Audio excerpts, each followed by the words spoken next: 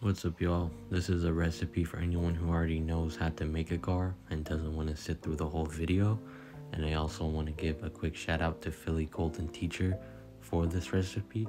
I learned it off his YouTube channel if you want to go check his video out as well. Let's get started. What's up, y'all? Today we will be making agar.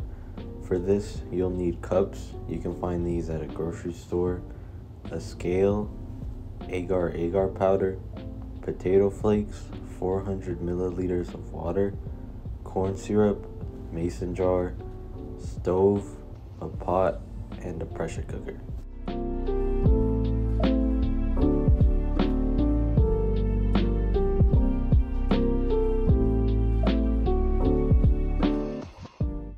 Once you're ready to start, we'll start off by scaling out 8 grams of agar powder.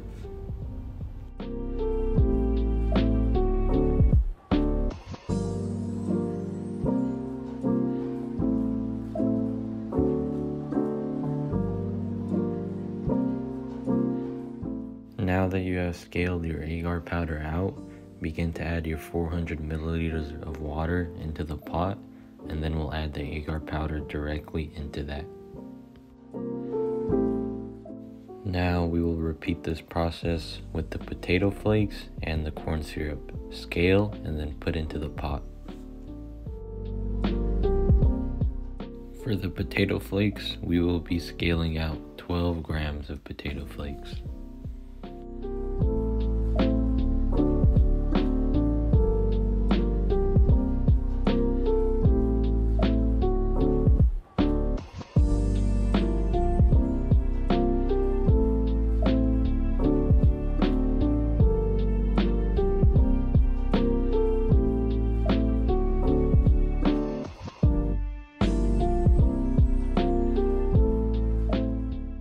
Once your 12 grams has been scaled out, proceed to put it into the pot.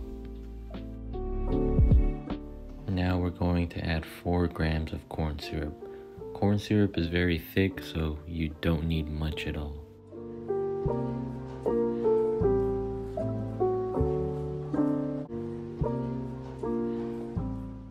I was off a little bit, but the good thing about this recipe is that you don't have to be exactly on point. So going a 0.5 over isn't too bad. Once you've added everything into the pot, we're going to turn the stove on high heat and let this get to a boil. As soon as it hits a boil, we're going to remove it and put it into the mason jar. Make sure to stir consistently so everything gets mixed together. Now that it has reached a boiling stage, we can take it off the stove and put it into our mason jar.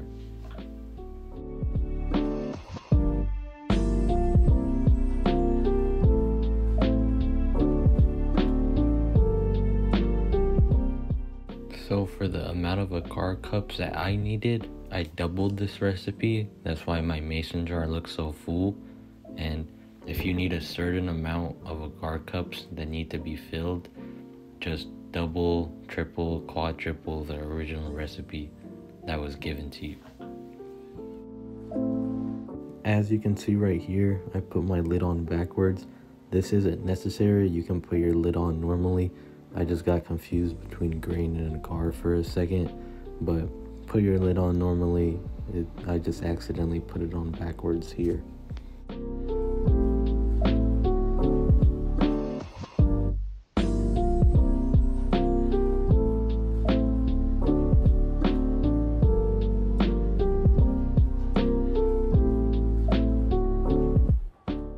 Once you are ready to begin sterilization, add 3 quarts of water into your pressure cooker. Before adding your jar into the pressure cooker, make sure that you unscrew the lid just a little bit, just so the jar is about finger tight. This will allow steam from within the pressure cooker to get into the agar and sterilize it completely. Also, make sure to put aluminum foil on top of your jar lid. Now that you are ready, put the lid to your pressure cooker on and make sure that it does not have a wait for about the first 10 to 15 minutes. This will allow the PC to vent the air out within it and will reach 15 psi way faster. Once your PC has hit 15 psi, turn your stove down to medium and hold it there for 45 minutes. Once it has been 45 minutes, turn off your stovetop, but do not remove the weight on the pressure cooker. Just let it depressurize on its own. As your pressure cooker is depressurizing, I'm going to show you a simple way of making a still air box. Just grab preferably a 62 quart tub or anything bigger than that, and just flip it upside down and leaving a medium-sized gap to be able to fit your hands under and do all your inoculations in. So before pouring your agar, make sure it is at least at 120 degrees or lower, but make sure that it is not too low or it will solidify within the jar. I don't have a laser thermometer.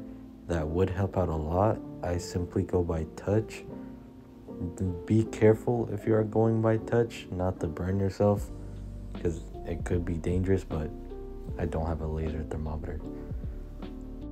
Before I pour, I give the jar a quick shake to make sure everything is mixed together perfectly, and then I begin the pouring process. The cups come clean enough out of the bag to pour instantaneously. You don't have to sterilize or clean them at all. They will not be contaminated right out of the bag.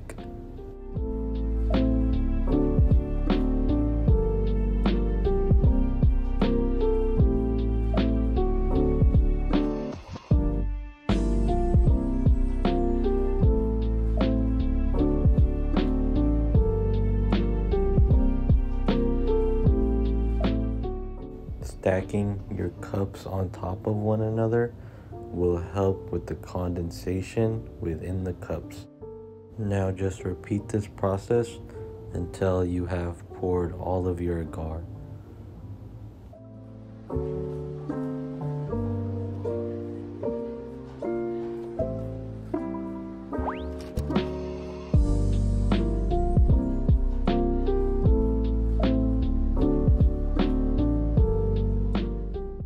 Now that you have finished, wait about 3 days before using the agar cups just to see if any type of bacteria grows on them.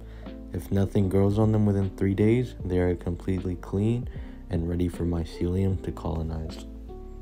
This is what your agar cup should look like completely colonized. I hope this video helps you. Much love.